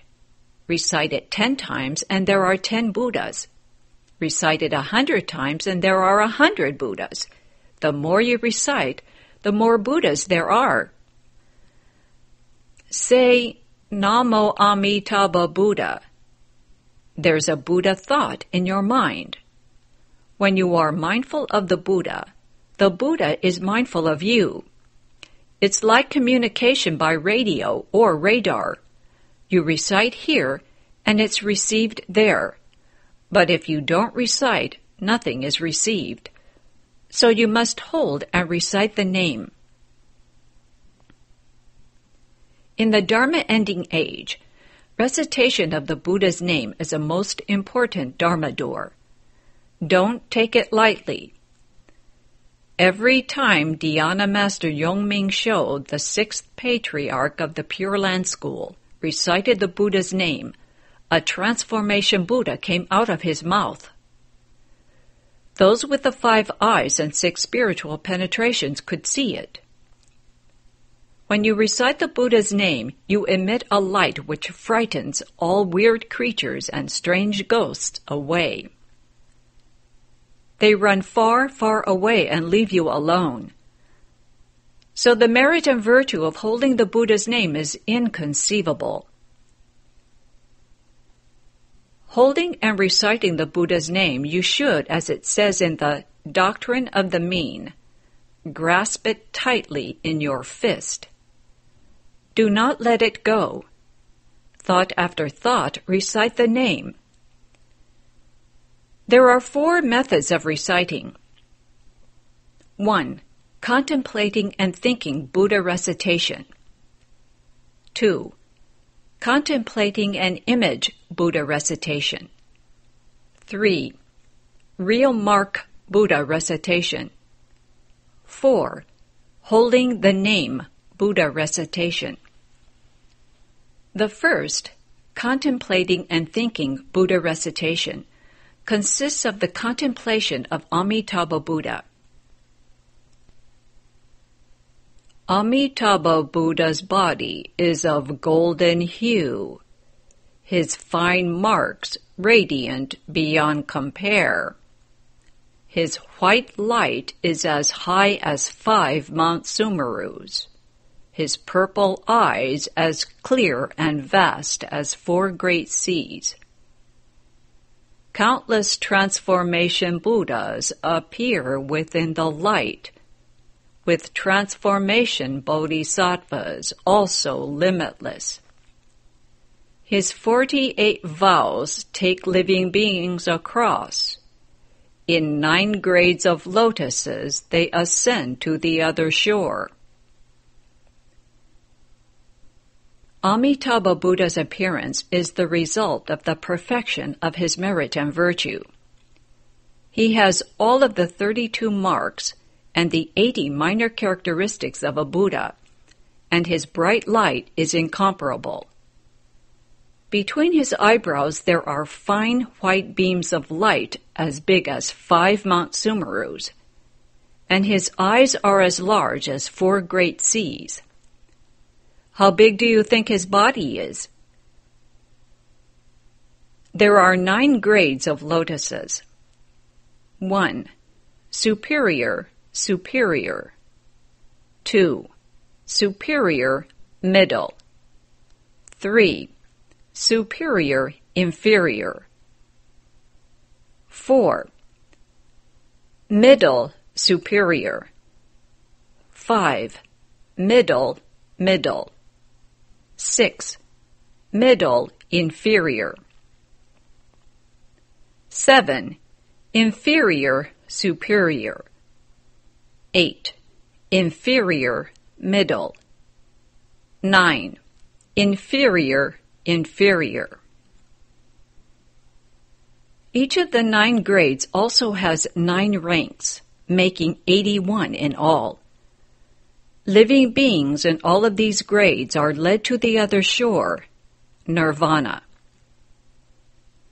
The second kind of Buddha recitation, contemplating the image, consists of making offerings to an image of Amitabha Buddha and reciting his name while contemplating it. Contemplate, and in time you will have success. When you achieve the third, real mark recitation, even if you try, you cannot stop reciting the Buddha's name. The recitation flows like water and lives within you. This is the state of the Buddha recitation samadhi, reciting and yet not reciting and yet reciting. The fourth kind of Buddha recitation is that of holding the name. Both moving and still, one recites, Namo Amitabha Buddha. Recitation must be clear and distinct, and the three karmas of body, mouth, and mind must be pure. The mouth is free from the four evil karmas of 1. Abusive language. 2. Profanity. 3. Lying. And 4. Gossip. And the body is without the three evil karmas of 5. Killing. 6. Stealing. Or 7. Sexual misconduct. The mind has no 8. Greed. 9. Hatred. Or 10. Stupidity. When one is free of the 10 evil deeds, then the karma of body, mouth, and mind is pure. In this way, one thought pure is one thought of the Buddha. When every thought is pure, every thought is of the Buddha. The pure heart is like the moon in the water. The mind in samadhi is like the cloudless sky. If you can recite so completely that you enter the Buddha recitation samadhi, then hearing the wind, it's Namo Amitabha Buddha, and hearing the rain, it's Namo Amitabha Buddha. Every sound you hear recites the Buddha's name. The water flows, the wind blows, proclaiming the Mahayana. The Chinese poet Hsuan Hua said, "Of the colors of the mountain, none are not his vast long tongue. Of the sounds of the streams, all are the clear, pure sound. All the mountain's colors are the Buddha's long tongue, proclaiming the wonderful Dharma." This is the attainment of the Buddha recitation samadhi. So I wrote this verse. If you recite the Buddha's name, reciting without cease, the mouth recites Amita and makes things of a piece. Scattered thoughts do not arise, samadhi you attain. For rebirth in the pure land, your hope is not in vain. If all day you detest the sufferings of Saha's pain, make rebirth in ultimate bliss your mind's essential aim. Cut off the red dust thoughts within your mind. Put down impure reflections, and pure thoughts you will find. Recite the Buddha's name from morning to night, and your confused thoughts will not arise. You will naturally attain the Buddha recitation samadhi and be reborn in the land of ultimate bliss according to your will. You know that the Saha world is full of pain and suffering, so cut off worldly pleasures and have no thoughts of sexual desire, craving, or struggling for fame and profit. Put down all worldly concerns and view them as false. Seek for rebirth in ultimate bliss. This thought of rebirth is extremely important. The verse clearly explains the principles of reciting the Buddha's name. Holding and reciting the name is like picking up something in your hand and never letting it go. Recite Namo Amitabha Buddha every day and chase out your scattered thoughts. This Dharma door fights poison with poison. False thinking is like poison, and unless you counter it with poison, you will never cure it. Reciting the Buddha's name is fighting false thinking with false thinking.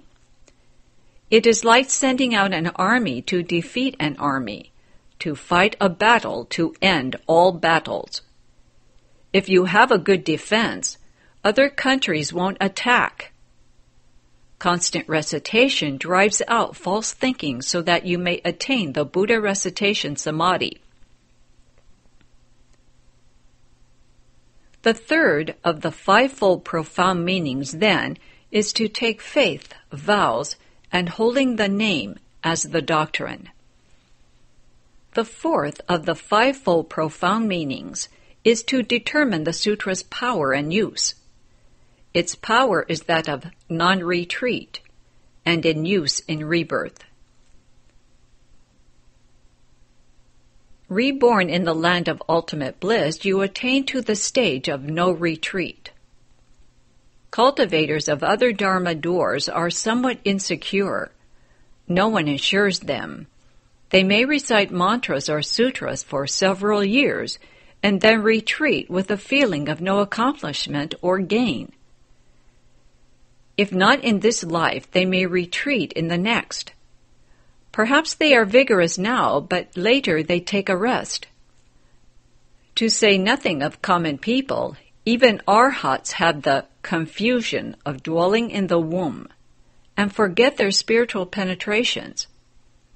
Bodhisattvas have the confusion called splitting the yin, which means the same thing. If they meet a good-knowing advisor who teaches them to cultivate, they can wake up. Otherwise, life after life they retreat and find it very hard to bring forth the Bodhi heart again. It is easy to regress. Born in the land of ultimate bliss, there is no backsliding, just vigorous progress. One attains the four kinds of non-retreat. 1. Non-retreating position. Born in the land of ultimate bliss, you attain the Buddha position. Born by transformation from a lotus, when the flower blooms, you see the Buddha, hear the Dharma, awaken to the unproduced Dharma patience, and never fall again. 2. Non-retreating conduct. Most people cultivate vigorously for one life, but in the next they are lazy. In the land of ultimate bliss, there is none of the sufferings of the three evil paths. The Kalavinka birds and the two-headed birds all help Amitabha Buddha speak about the Dharma. Reborn there, one will no longer be lazy in conduct, but will only go forward with courage and vigor. 3. Non-retreating thought. In the Saho world, we cultivate vigorously, but after a time we feel it's too bitter, too restrictive, too uncomfortable, and so we are no longer vigorous. Lazy thoughts arise, and although we have not yet retreated in conduct, we have in thought. Several decades pass quickly, and thoughts of retreat greatly outnumber those of vigor. It's difficult not to regress. In the land of ultimate bliss, one hears the Dharma spoken all day and all night long. One has no thoughts of retreat from the Bodhi mind. All thoughts are irreversible. 4. Ultimate non-retreat. Transformationally born from a lotus, you will never, under any circumstances, retreat again either to the level of a common person or to the small vehicle or bodhisattva level. Born in the land of ultimate bliss, you obtain these 4 kinds of non-retreat. The Tripitaka is divided into 3 parts. Sutras, which deal with samadhi. Shastras, which deal with wisdom. And Vinaya, which deals with morality. This text belongs to the Sutra division, and as such it is permanent and unchanging, 2 characteristics of sutras. When all other Buddha dharmas have become extinct, this sutra will remain in the world an additional 100 years and save limitless living beings. For this reason, it differs from other sutras. Of the 3 vehicles, Shravakas, conditionally enlightened ones, and Bodhisattvas, this sutra belongs to the Bodhisattva vehicle. It takes across Bodhisattvas suited to the great vehicle. Knowing the sutra's title classification and its 5-fold profound meanings, we now have a general understanding of the Buddha speaks of Amitabha Sutra. Sutra, translated by Tripitaka Master Kumarajiva of Yao Qin. Commentary. Yao Qin is the name of the reign period of Emperor Yao Xing.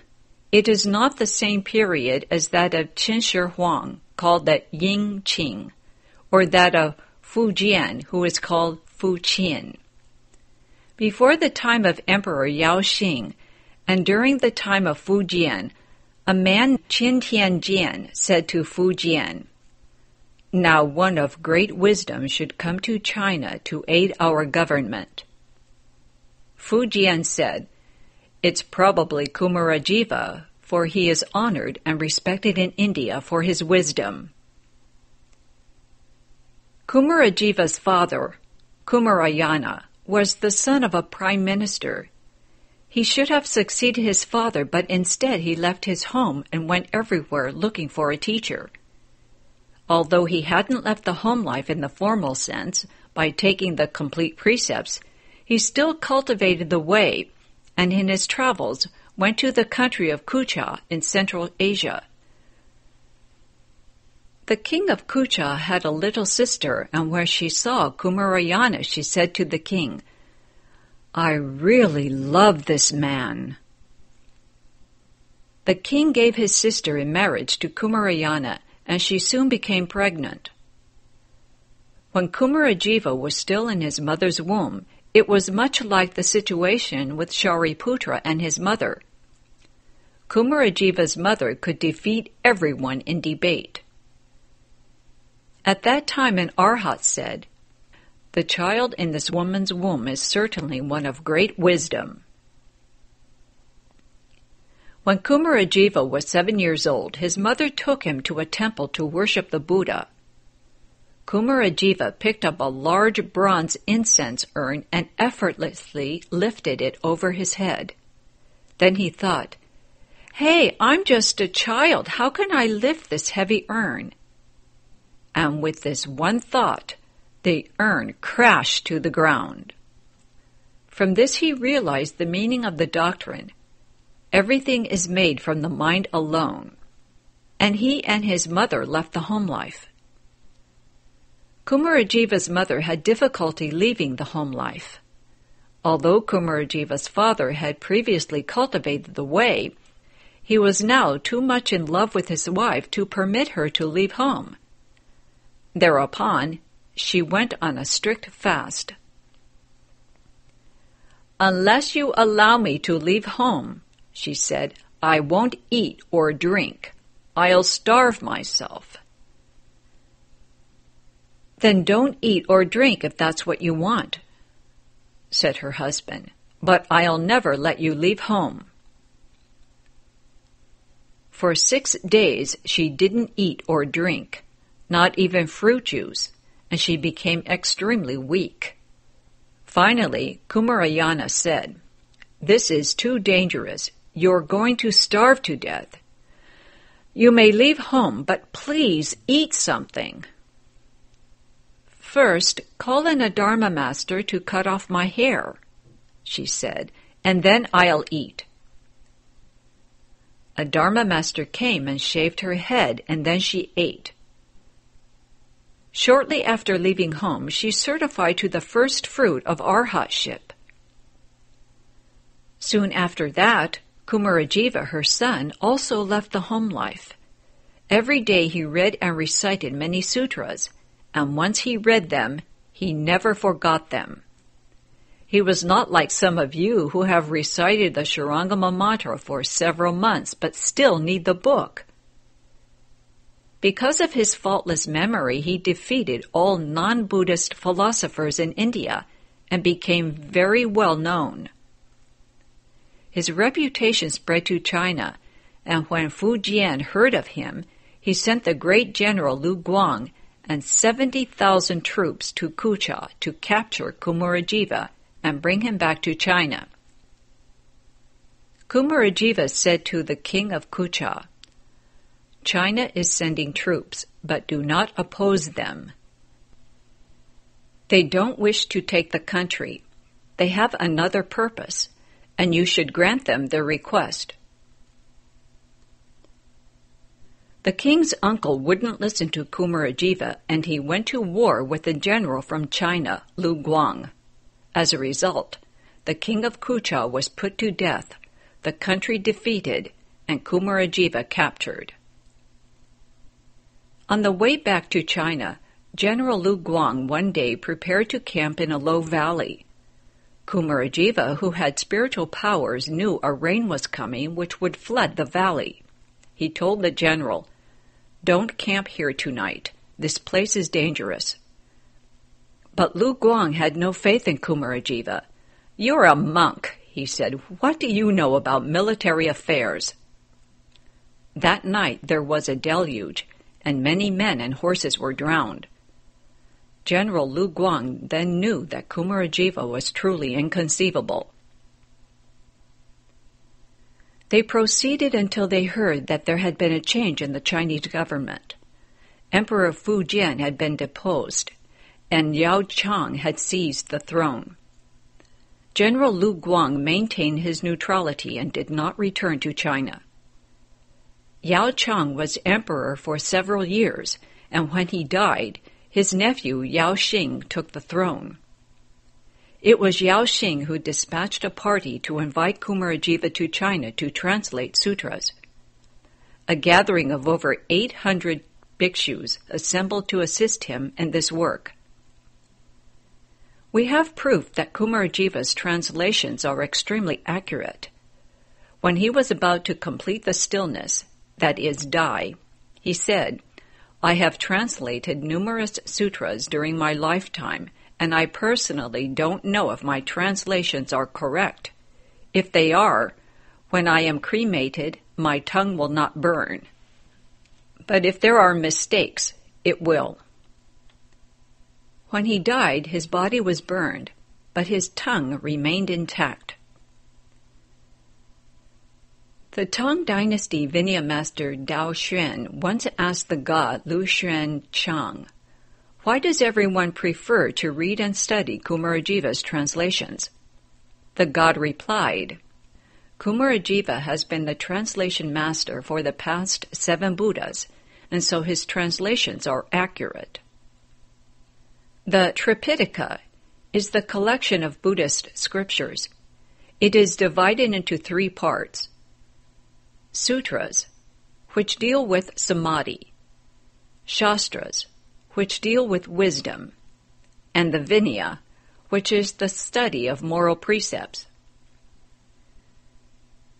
A Dharma master 1. Takes the Dharma as his master, and 2. Gives the Dharma to others. Some Dharma masters chant sutras. Some maintain them in their minds and practice them with their bodies. Some write them out, and some explain them to others. The Dharma master spoken of here is Kumarajiva.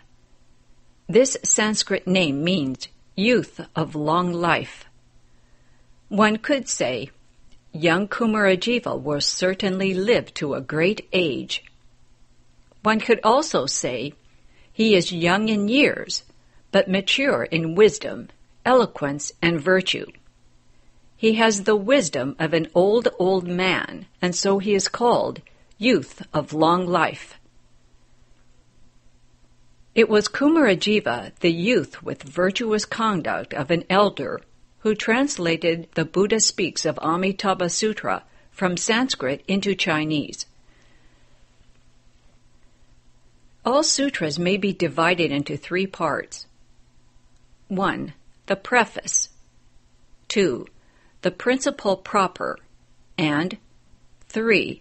The transmission. The preface discusses the sutra's general meaning. The principle proper discusses its doctrines, and the transmission instructs us to transmit the sutra, to propagate it and make it flow like water everywhere. The preface is like a person's head, and the principle proper is like his body. Just as our organs are very clearly arranged within our bodies, so are the doctrines clearly set forth within the sutras. The preface may also be called the afterword. Isn't that a contradiction? You ask. It is not a contradiction because it wasn't spoken by Shakyamuni Buddha himself, but was added later when Ananda and Mahakāshyapa edited the sutras. It may also be called the arising of Dharma preface, because it sets forth the reasons the sutra was spoken. It is also called the certification of faith preface, because it proves that the sutra can be believed. In the preface, 6 requirements are fulfilled. They are 1. Faith. 2. Hearer. 3. Time. 4. Host. 5. Place. And 6. Audience. Sutra. Thus I have heard at one time the Buddha dwelt at Shravasti in the Jeti Grove, in the garden of the benefactor of orphans and the solitary, together with a gathering of great bhikshus, 1,250 in all great arhats whom the assembly knew and recognized. Commentary. Thus, fulfills the requirement of faith. I have heard fulfills the requirement of the hearer. At one time fulfills the requirement of time, and the Buddha is the host. Shravasti in the garden of the benefactor of orphans and the solitary. Fulfills the requirement of place. The gathering of great bhikshus fulfills the audience requirement. Because all 6 requirements are fulfilled, we know that the sutra can be believed. Thus I have heard. What does thus mean? Thus fills the requirement of faith. You can have faith in Dharma, which is thus, not in Dharma, which is not thus. Thus designates the text as orthodox Buddha Dharma. Thus means it is thus. Thus is stillness. It is denotes movement. If it is thus, it is. If it is not thus, it is not. Whatever is not non-existent exists. Whatever is without error is correct. Thus means still and unmoving. Thus is true emptiness. It is wonderful existence. Wonderful existence is not apart from true emptiness. True emptiness is not apart from wonderful existence. Emptiness and existence are non-dual, both empty and existing, neither empty nor existing. This Dharma can be believed. The words, "Thus I have heard," begin all Buddhist sutras. It is thus. If it were not thus, it would not be correct. This is the doctrine, and Dharma which is thus can be believed. I have heard. Ananda says that he himself personally heard this teaching, but having given proof to the fruit of arhatship, basically Ananda has no ego. How can he say, "I have heard"? This is the self of no self. Ananda says, "I have heard," in order to be comprehensible to ordinary people who have a self. Heard fills the accomplishment of the hearer. Why does one have faith? Because one has heard. If one hadn't heard, how could one have faith?